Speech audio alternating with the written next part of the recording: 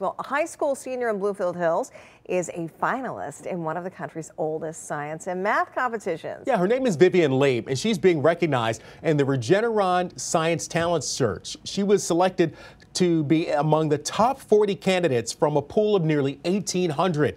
Now, Vivian's project is a study of COVID-19 transmission rates and its impact on vulnerable communities.